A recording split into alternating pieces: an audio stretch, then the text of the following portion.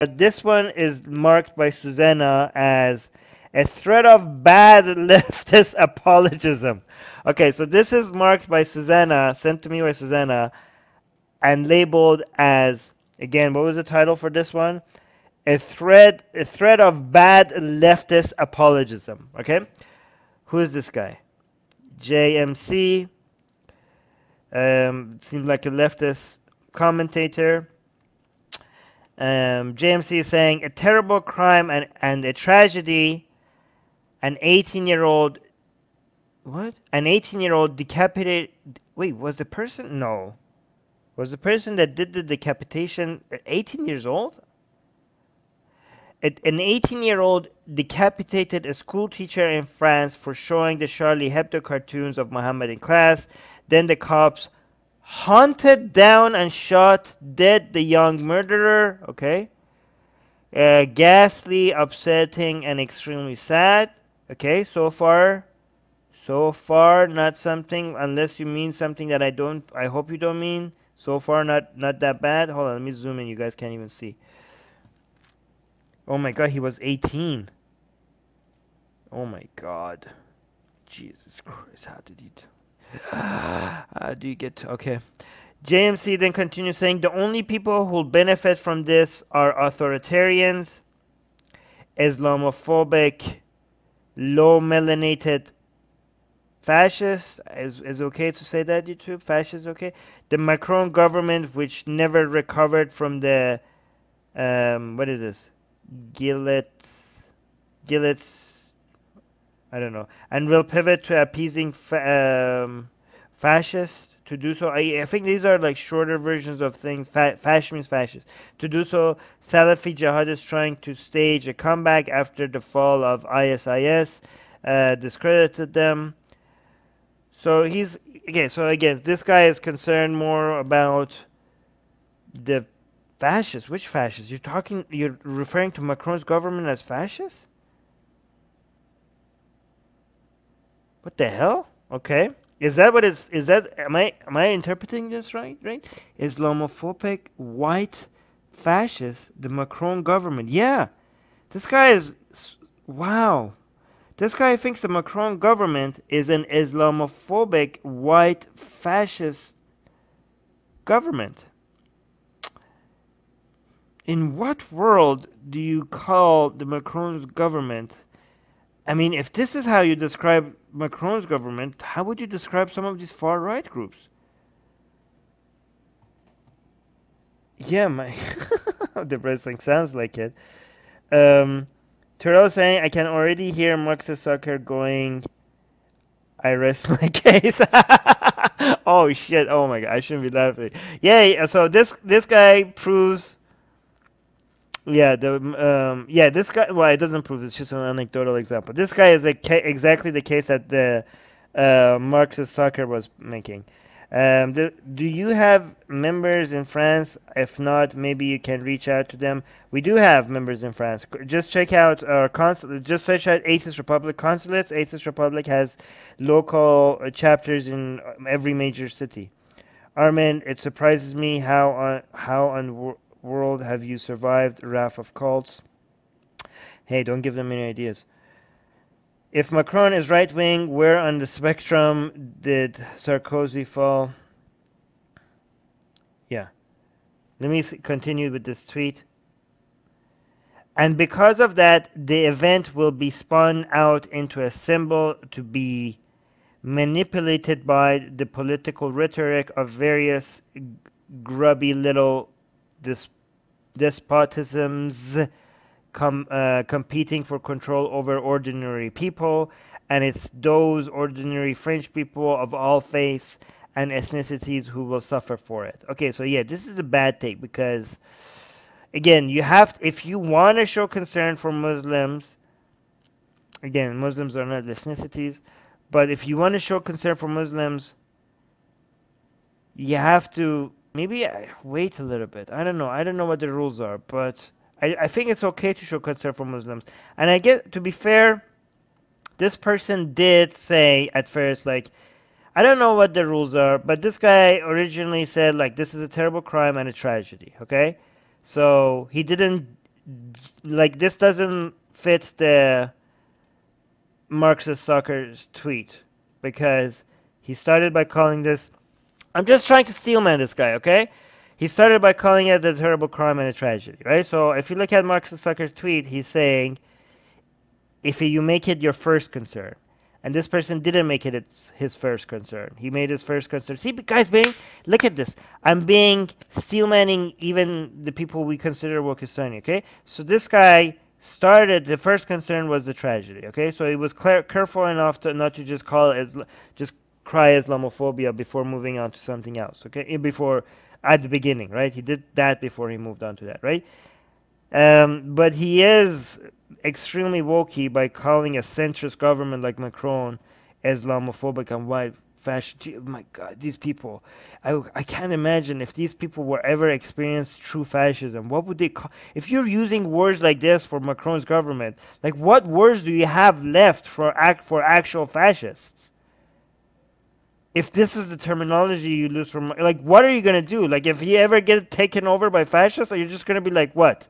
You just have no words left. You used all the words. You use all the words. You have nothing left. You have to invent new words. Extra fascism on steroids or something like that. I don't know what you're gonna do.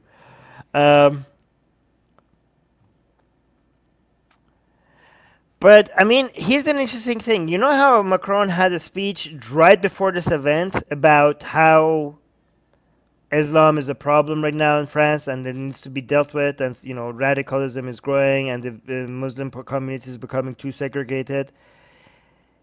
Imagine if he had that speech after this event. Then people like James C., I think, would have said that this could not have been Macron actually genuinely caring for segregation and the nature of Islam in France and the effects that it's having.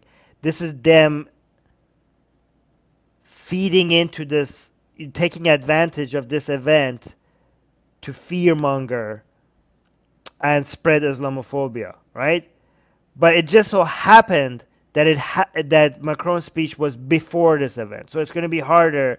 It's going to be hard for them to frame it like that. But it's really hard for a government to actually address problems like this with events like this without looking like you're fearmongering, right? And it doesn't really matter how many times you come as Macron and say, like, listen, we condemn anti-Muslim bigotry. We want Muslims to be happy. They're French citizens, and we're a French government, and we represent all French people, including the Muslims. You could say that 24/7, but then they're gonna be like, but this is like, hey guys, but we need to address this problem. They're gonna be like, nope. All those clarifications there doesn't make any, you know, it's just you sugarcoating your Islamophobia, right? So again, to be fair though, words don't mean much. The actual policies and what they execute is how you judge Macron's government, rather than like, somebody could say that about us because we were when Macron was giving his speech, we were celebrating it a lot, right? And maybe we shouldn't be, because talk is cheap, right? Maybe the words are pretty good and the actions are either too easygoing on Islamic radicalism, or maybe it actually does end up being anti-Muslim, promoting anti-Muslim bigotry and too unfair to Muslims, right? So we shouldn't get too happy when somebody just comes up with a speech that we like, right? We should hold back and be like, this speech is promising, we like what we hear, but we're going to withhold judgment until we actually see policies. So that's another thing that we need to take into account.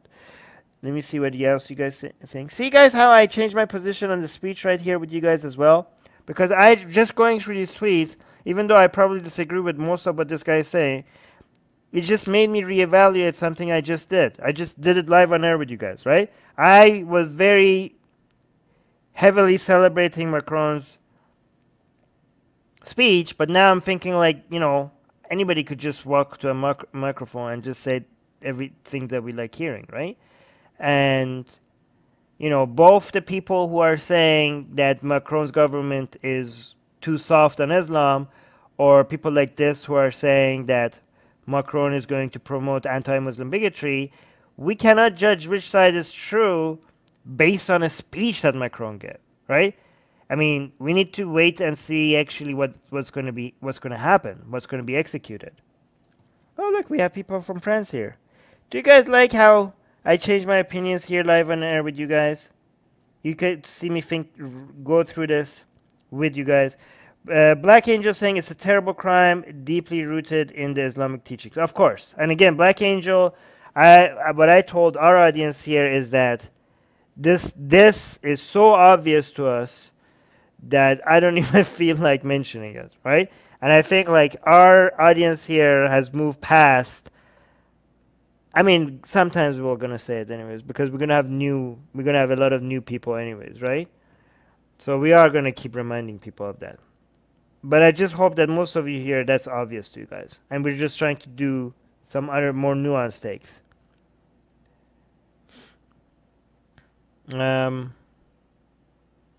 Yeah, so this JMC continues by saying, and because of that, the event will be spun out into a symbol to be manipulated by political rhetoric of various grubby little despotism. I've already read that. Last week, though of course it's the Muslim immigrant communities in France that will likely suffer most deeply and pay the highest cost. Solidarity to them and to all those who will stand up to resist the wave of racism likely to wash over the country is in response to this. Wait. Solidarity to them and to all those who will stand up to resist the wave of racism likely to wash over the country in response to.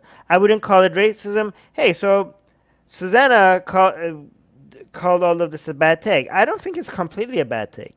The only thing I would change here is change racism to bigotry. Because Islam is not a race. You can be bigoted against Muslims, but you can't be racist against Muslims. That's the only thing I would change. But yeah, I think in times where it's... Guys, look at this. We're an anti-Islam atheist channel, right? This is why we don't grow as fast as other channels. Because it's so easy for me to just be like, "Ooh, people are angry right now. Like, oh my God, Islam." Like, I could just come in and just like just throw red meat at you guys, right? You guys know I'm anti-Islam, right? And I could be like swearing at these people and be like, "What are you saying? You're worried about Muslim?" But no, I mean, this is a legitimate concern. I have this concern, right?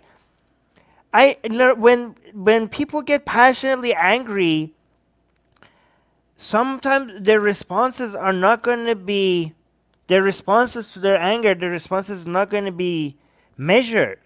They're going to look at Muslims in the street and they're going to be like, it was you guys. It's you guys. You guys are, yeah, you guys are like, you're all the same. You guys are just violent or something like that. I'm not saying that, right?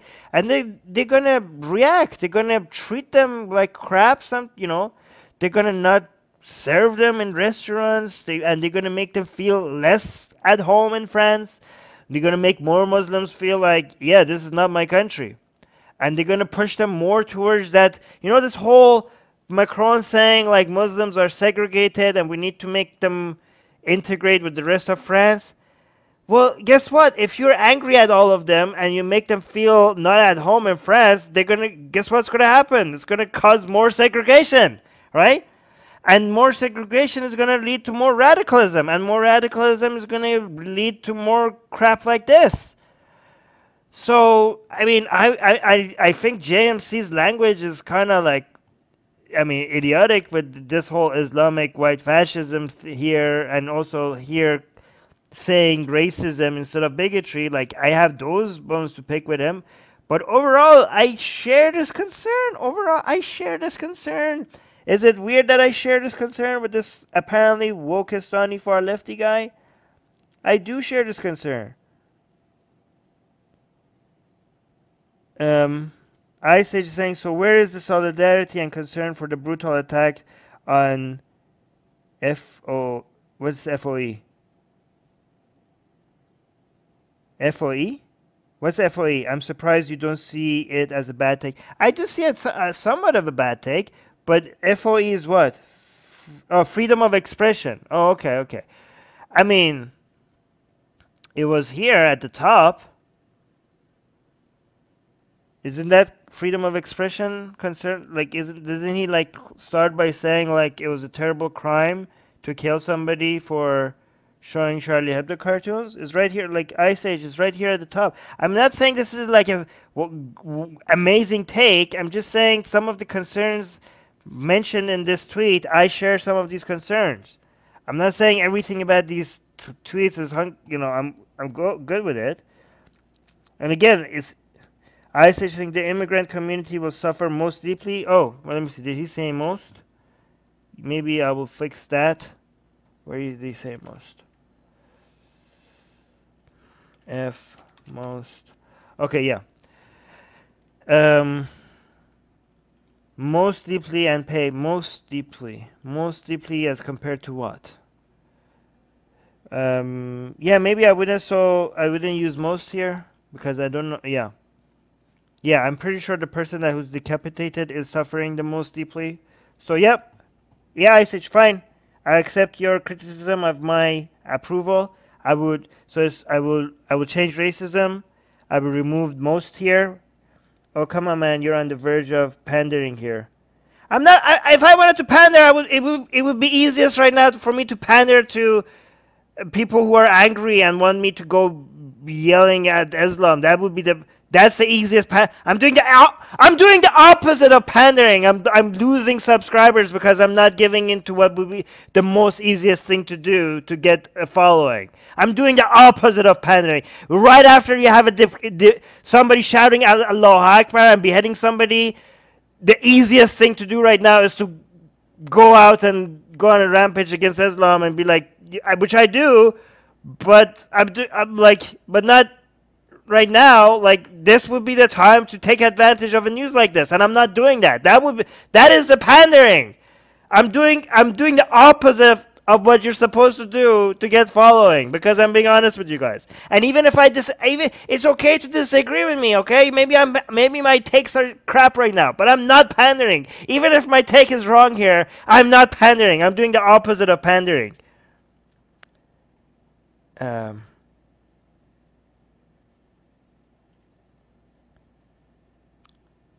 on the verge.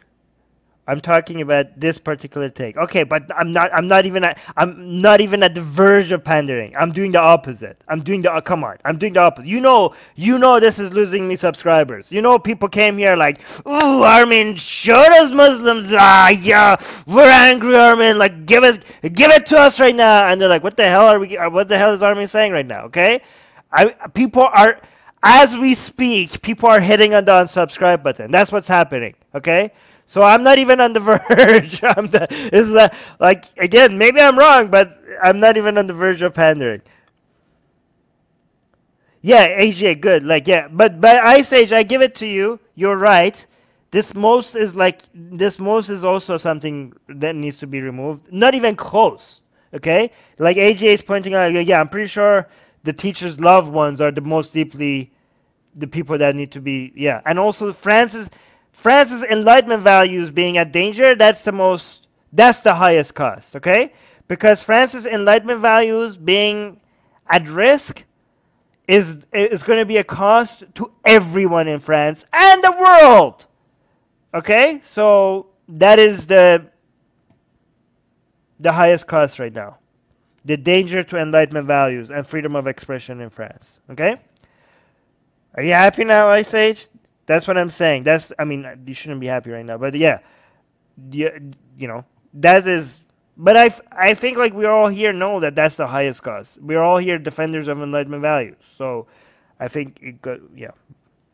But yeah, you guys here in the live chat, you're here to hold me accountable when I have a bad take. I'm here. I didn't see this most, and I didn't pay attention to the fact that he's saying most, and you guys called it out, and I'm like, you're right. Abu Jahl was not Jahl. Abu Jahel was not Jahel.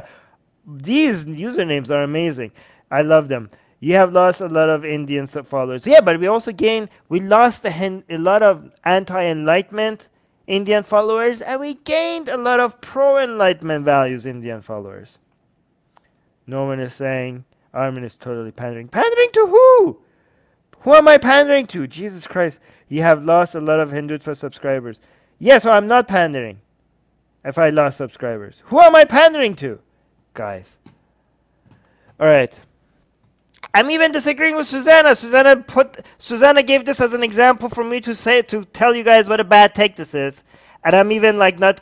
I mean, it is a bad take, but it's not like a 100% bad take, right? So not even pandering to the CEO of Atheist Republic.